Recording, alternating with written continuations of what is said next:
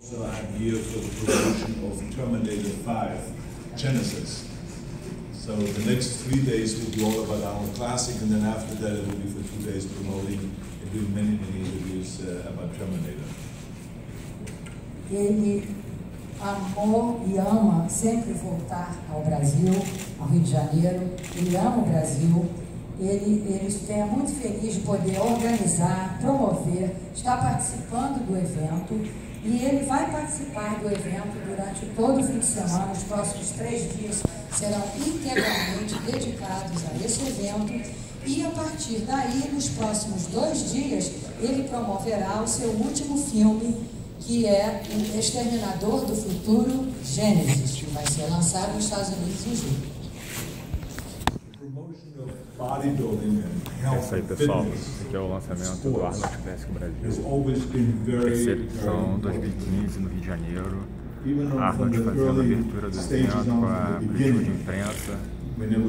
Fique ligado, Gustavo Sigli, para vocês, diretamente do Rio de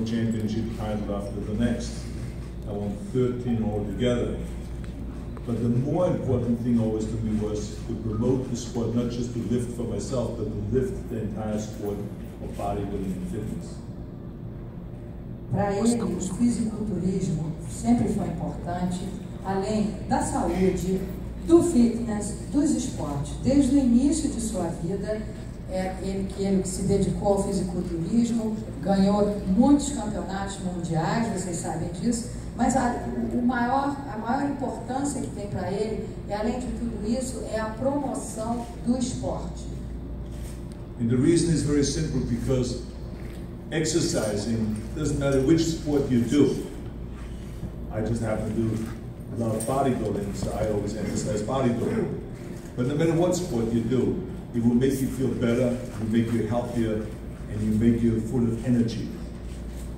And so since we know that, and it has been medically proven now, I want to make sure that everyone feels healthy and fit, and everyone lives a long time. It is our responsibility as people to leave this world in better condition than we inherited it at the beginning. So we want to hand this world over in a healthier stage, in a healthier position to our kids than we inherited it.